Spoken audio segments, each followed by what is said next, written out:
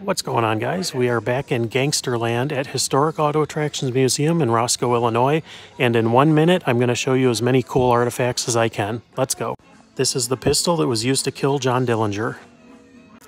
This is the suit worn by Clark Gable in Manhattan Melodrama, which is the film that John Dillinger watched the night that he was killed at the Biograph Theater.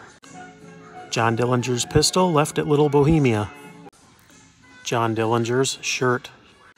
This is the Bonnie and Clyde car that was used in the 1967 film with Warren Beatty and Faye Dunaway.